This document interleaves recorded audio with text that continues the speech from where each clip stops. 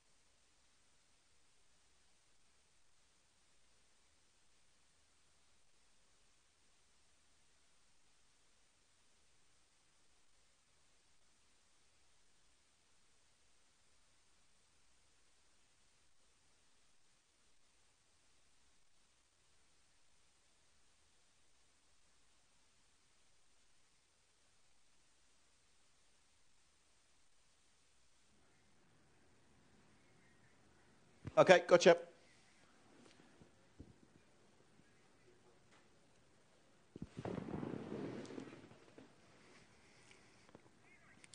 So, penultimate race, last two races are split divisions of a handicap over 10 furlongs, and just looking at the betting a few moments ago, there's 3 points separating the first 5 or 6 of them in the market. Competitive looking affair. Tankib edging it at 4-1 at the moment, Corked at 5-1, who we didn't see. Derry Boys an 11-2 shot, and then you come to the likes of Courtside and Chinese Whisperer, I should say, who could yet be interesting.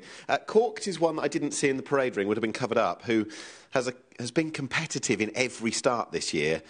Probably needed the return over much shorter than this when racing resumed, but thereafter it's just been a model of consistency. A course and distance winner off much higher than this 3 years ago, but looking at the marks more recently, marks in the mid-60s, there might not be loads of wiggle room, but she doesn't seem to run bad races, and she's dropped a pound further from last time, and it will all help for one who doesn't seem to run a bad race and probably just continues to perform to her mark. She'll come from off the pace, which is the kind of comment that you'd apply to a few of them. There's a few that would like to come off a generous pace, and I'm just intrigued to see how the pace scenario is going to play out. I wanted to mention Chinese Whisperer. It was disappointing last time at Kempton Park. It was a race that Alan King likes, and Chinese Whisperer was running over hurdles that day. The jumping just wasn't good enough. But that run last time on the all-weather at Wolverhampton gave the impression that 10 furlongs would be suitable, and Chinese Whisperer is around about a 6-1 shot, which is only 1.5 points bigger in the market than the current favourite, Tankib.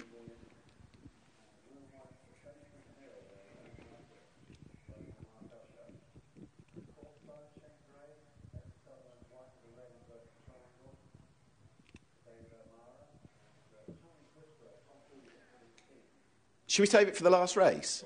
What do you think? No? We'll have it now. OK. All right. Can you name Leicester Pigot's Derby winners? Right. OK. Nijinsky. 1. Saraiva. 2. Was Tinoso one? 3. Oh, was it? OK. Google. I think... No, I'm not. I promise you, I'm Wikipedia. not. In fact... No, not at all. I trust you. You're a good man. The Minstrel? Correct. Yeah, there we are. I think that might be it, but I'll tell you what, how many... I think if I go with 4, I don't think I'm going to be too disappointed driving home later. No, 4 you've got. He had 9, yeah. He had 9, yeah. Right. I tell you what, can I have the second part ahead of the last race? Fine. If you can promise, I trust you, you won't Google it, so if you can come back with the other 5 before the last race, that'd be magnificent. I'll rattle them off, bang, bang, bang. It would almost look like I've Googled it, but I promise you I won't. Good luck with picking the winner of this one, by the way. I think this is quite an interesting little affair, this. I know that in the second division, we have the very well fancied Fortune Finder for Gary Moore. This one looks far more open. In fact, in that last race, if you're looking at the market now for that 7:45 race, Fortune Finder's around about a 4 to 5 shot, but you'd have only 2 or 3 points separating the first 4, 5, 6 in the market. And you have horses like the extremely consistent Corked coming here, who just doesn't seem to run bad races whatsoever. I'm intrigued by Chinese Whisperer, who steps up in distance, who looks a fair bit exuberant going down to post in the colours of the Barbary Lions, who've had such success, in particular with Trushan in recent times. Where did you instinctively lean, George, when looking at this race? I suppose I really like Ian Williams gelding Tanky. I thought it was a very taking effort last time at Lingfield, and that race is a strong line of form. I think the fourth's come out and won Diaghilev since, and he, for me, when you watch that race, I watched replay again this morning. He just took a long time to level off. When obviously you haven't got much time when you turn in for home, and he really got rolling inside the last furlong at Lingfield. And I just wonder whether the track here may well suit a bit better, and if Jim can just get him rolling in a bit more time, I think he'll be seen to better effect. Go 5 to 1 the field now, and one that I didn't even mention at the time, but we did have a look at, was Derry Boy, and that fifth last time at Wolverhampton wasn't bad at all. The winner, Fitwood Star, came and won here last night. The second, What Would You Know, has run creditably at Chelmsford as well. I suppose the glaring fact is that despite a whole host of placed efforts, we're talking about a horse in Derry Boy who's yet to win a race of any kind on the synthetics. Yeah, he's run respectably on it though, hasn't he? I just think, for me, probably to be seen winning again round here may well need to just drop a couple of pounds, and will make life a bit easier if you can get into sort of a class lower as such. Courtside is a 6 to 1 shot, which is perhaps in keeping with what I jotted down this morning. 1 from 16 overall, probably did the best work late on at Newcastle last time in the refitted cheek pieces. Haven't actually worn them since the final start at David Simcock a couple of years ago. It's quite well handicapped for a horse who hasn't won at this trip, but does stay it, does get the trip. Will probably sit off a decent clip. How do you see the pace going in this? Because I think there are a few of them that are going to want to sit off a gallop rather than be on it. Well, I don't think there's much pace on paper. I'm sure that the riders will be aware of that. I suppose Blue Eagle could roll along maybe. They're dropping down in trip, and that may be a possible option for Blue Eagle. But I don't see a standout pace-wise in this race. Listen, in the previous race we saw Full Intention, who absolutely loves it here, winning again over course and distance. And it's interesting to note that Bayston Hill, who's got a fairly good record, to say the least here, 3 wins, a second and 2/3 from as many starts here. This is the first time the horse has been here since successive course and distance wins in September. Yeah, and he's operated very well around this sort of level, mark of 64 this evening. At best, there's one of 69, and he knows how to win, so he's of interest in this race. But I think it's a very competitive Class 6, and what's your feeling? What do you think will win, Nick? Well, I've backed Bayston Hill, if I'm honest, purely on the basis that I don't think the runs at Wolverhampton have been too bad whatsoever in recent times, and hopefully the switch back to Chelmsford, where, as I said, I mean, it might just be the day that the horse does run badly here.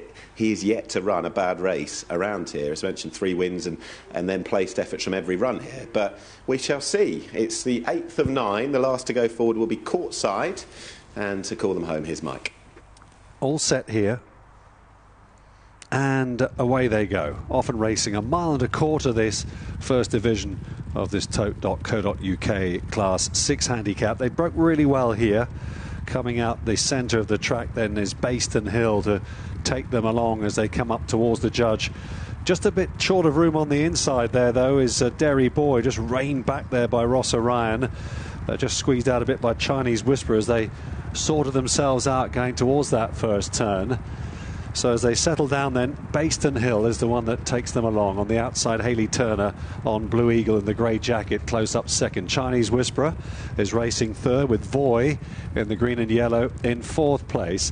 Then the striped jacket as Derry Boy is next to the rail, followed wider out by Secret Art. Corked is held up then just behind that little group. Then on the inside as they head down the far side is Dawn Treader in the cheek pieces, Tankib, and finally Courtside, held up at the back by Shane Gray. Pace is only a medium one, it seems, but it's being set here by Bayston Hill, three-time winner here at Chelmsford City. On the outside, Blue Eagle, the filly. Racing just behind these leaders then, there's the green jacket there of Voy. On the inside, Chinese Whisperer, saving ground for Tom Quealy as they go past the half-mile marker. Just behind these leaders, Secret Art is next.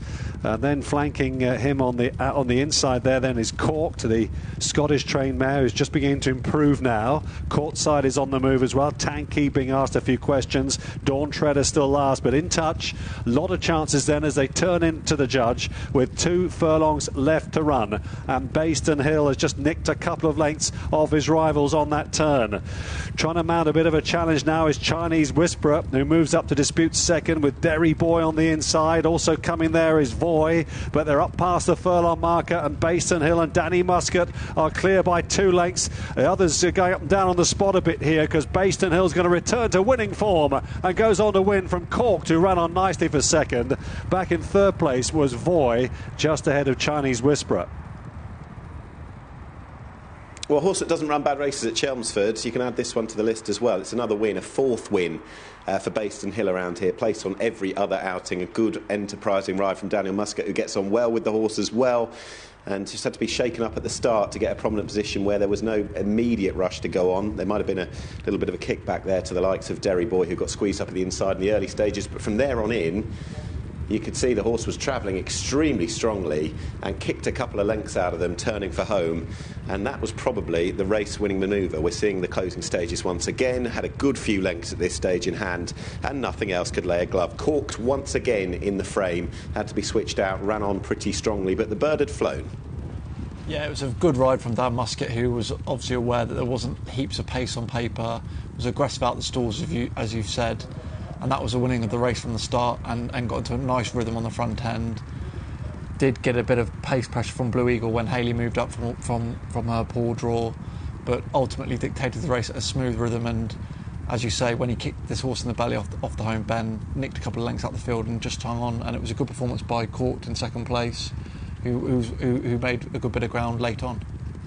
Just intrigued to watch the run back of Court Whisperer in the Barbary Lions colours, who was sent to that novice hurdle at Kempton, which Alan King does pretty well in, back in October. Didn't jump particularly well that day, but gave the impression last time that this sort of trip would be in the offing at Wolverhampton. I was intrigued to see what the horse would do, and hasn't been beaten too far. I would like to think that they might well keep at this sort of distance for the not too foreseeable future. Yeah, I would have thought so. It wasn't a bad effort, and it's just, as you say, he's running into a little bit of form, and maybe a horse to follow going forward. But this fella, every time he turns up to Chelmsford, he runs his race and has won again here. Bayston Hill has taken Division 1 of the concluding handicap. And well done to Nick Lightfoot, who pointed us in the direction of Bayston Hill before, and